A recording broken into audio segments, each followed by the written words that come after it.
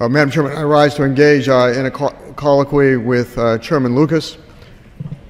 Colorado has been a leader in training programs, and I want to ensure when passing this Supplemental Nutrition Assistance Program Reform Bill that the formulas for states to receive federal funds for operating training programs are done in a way that encourages states to be active in helping individuals become self-sufficient. To clarify, I would like to work with the Chairman to make sure federal dollars are available to states like Colorado who actively move people to self-sufficiency. I am aware of the leadership of Colorado in this area.